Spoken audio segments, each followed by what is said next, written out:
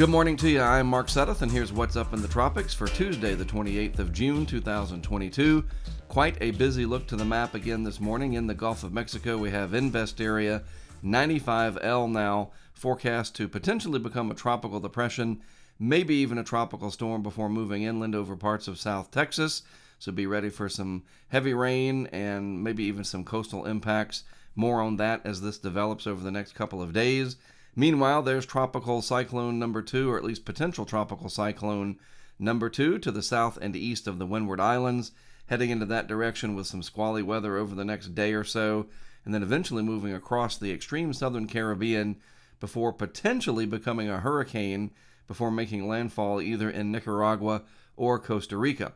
And then to the east of all of that, we do have another disturbance with low probabilities of additional development, and then yet another strong tropical wave trying to make its way off the coast of Africa. So a very busy look here. As you can see, here's another representation of our features this morning.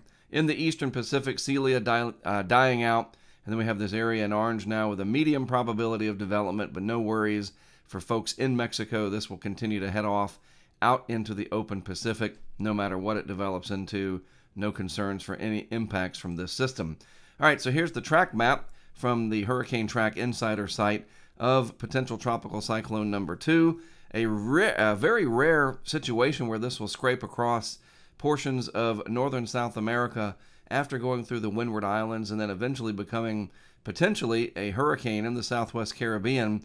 So this is going to be an interesting situation to watch over the coming days. A pretty rare event indeed.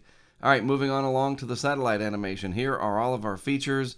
Not much activity in the Gulf just yet, but the potential is there for this to develop further. There's our potential tropical cyclone number 2. A little bit better organized this morning, but not quite all the way there to what we call a tropical depression. The recon plane will go out there again today and check this out, and we'll know more later this afternoon. And then finally, our other 2 disturbances out over the Atlantic, and then the one exiting Africa there. I cannot emphasize enough what an unusual look this is, considering that it is the very end of June and not August. Computer models here, well, at least one of them. This is the GFS from the 6Z run, the operational guidance here. There's 95L in the Gulf of Mexico, gradually tries to become better organized before moving into South Texas or extreme northern Mexico.